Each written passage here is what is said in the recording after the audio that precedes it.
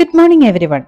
I hope you found informative on my previous video on technical interview questions and answers part 1. If you missed it, you can catch up using the link below. In this series, I will be covering technical interview questions and answers for software engineers. This is the second session, and here I am covering interview questions from the world famous company TCS. And I have 4 to 5 more videos lined up, which is included MNCs like Google, Infosys and Wipro. Don't skip the video as it covers TCS-specific questions that are frequently asked in interviews.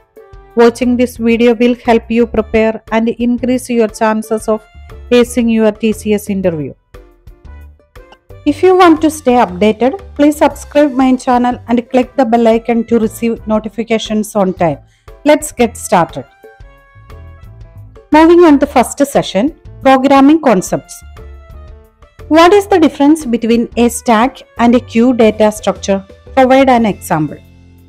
A stack is a last in first out data structure where elements are added and removed from the top of the stack.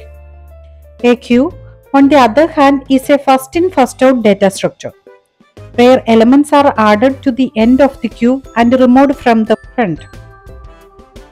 For example, a stack can be used to implement the undo feature in a text editor, while a queue can be used to manage a print job queue.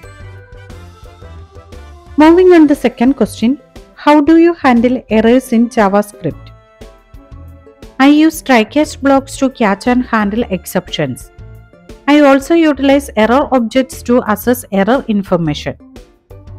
Additionally, I implement error handling mechanisms such as window.onError and promise.catch to catch and handle the errors. This approach ensures robust error handling and provides informative error messages for debugging. Question number 3. What is the difference between double equal and triple equal in JavaScript? In JavaScript, the main difference between the double equal and triple equal operators is that double equal performs a loose equality comparison, while triple equal performs a strict equality comparison.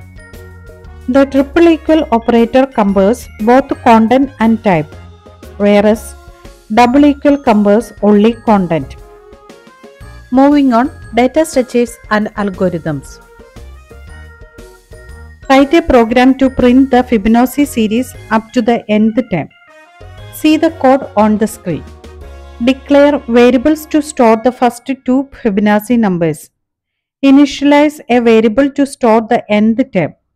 Loop through the numbers from 3 to n. Calculate the next Fibonacci number as the sum of the previous two. Print the Fibonacci series. Question number 5. Write a program to check if a given string is a palindrome. See the code on the screen. Declare a variable to store the input string.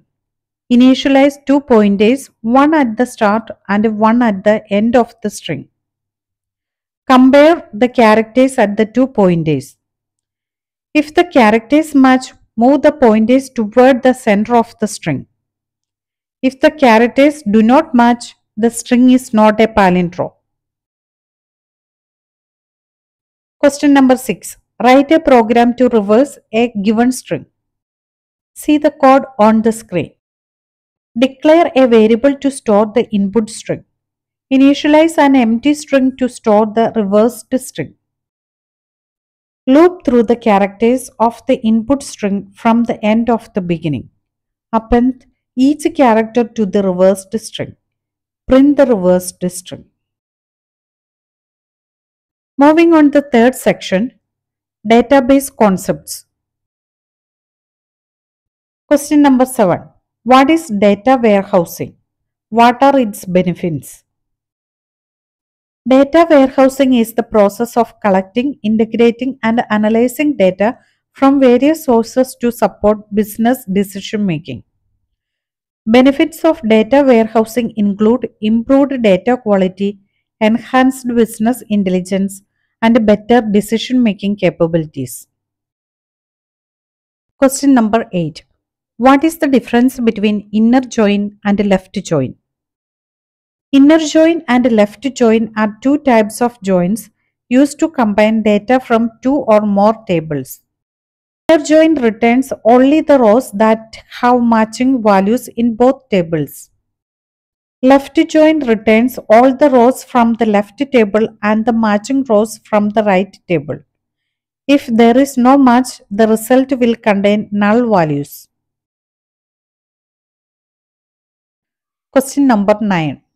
What is indexing in database? Indexing is a technique used to improve the speed of data retrieval in a database. An index is a data structure that contains the values for a specific column or set of columns in a table. It allows the database to quickly locate and access the required data, reducing the time it takes to execute queries. Coming to the fourth session, operating system concepts. Question number 10. What is the difference between monolithic and microkernel architecture? Monolithic architecture is a type of kernel architecture where all the operating system services are implemented in the kernel space. This approach provides fast execution and efficient use of resources. Microkernel architecture, on the other hand, is a type of kernel architecture where the kernel is broken down into smaller components and each component runs in user space. This approach provides better security, flexibility, and maintainability. Question number 11. What is paging and how does it differ from segmentation? Paging is a memory management technique where the physical memory is divided into fixed size blocks called frames, and the virtual memory is divided into fixed size blocks called pages. Each process is given a page table that maps the pages to frames. Segmentation, on the other hand, is a memory management technique where the virtual memory is divided into variable size blocks called segments. Each segment represents a logical unit of memory such as program or data. Question number 12. What is deadlock and how to prevent it? Deadlock occurs when two or more processes are blocked indefinitely, waiting for each other's resources. To prevent deadlock, we can use techniques such as mutual exclusion, hold and wait, no preemption, and avoiding circular wait. Moving on, networking concepts. Question number 13. What is the difference between TCP and UDP? TCP is a connection-oriented protocol that ensures reliable data transfer, while UDP is a connectionless protocol that prioritizes speed over reliability. Question number 14. What is the difference between LAN, MAN and WAN? LAN connects devices within a limited geographical area. MAN connects devices across a metropolitan area. And WAN connects devices across a large geographical area, often spanning multiple cities or countries. Question number 15. What is the difference between router and switch? A router is a networking device that connects multiple networks together and routes traffic between them based on IP addresses. A switch, on the other hand, is a device that connects multiple devices within a network and forwards data packets based on MAC addresses.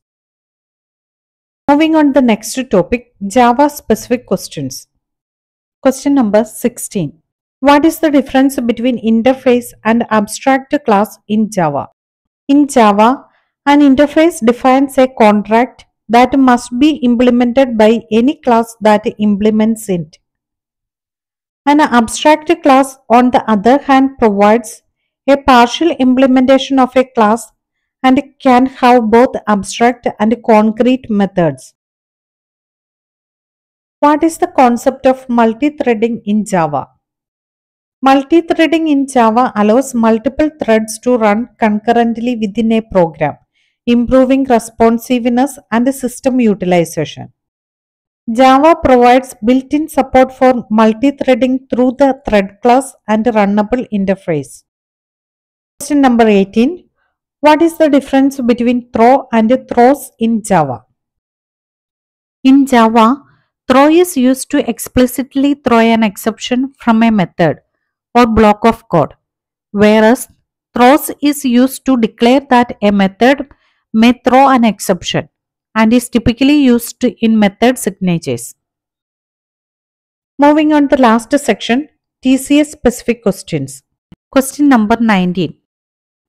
Why do you want to work at TCS? Show your knowledge of TCS values, mission, and services, and express your enthusiasm for working with a leading IT company. Here is the sample answer. I am impressed by TCS' commitment to innovation, excellence, and social responsibility. With its rich history of over 50 years, TCS has established itself as a leader in the IT industry. And I am excited about the opportunity to be a part of a team that is shaping the future of technology. I am also drawn to TCS values of integrity, respect, and excellence, which align with my own personal values.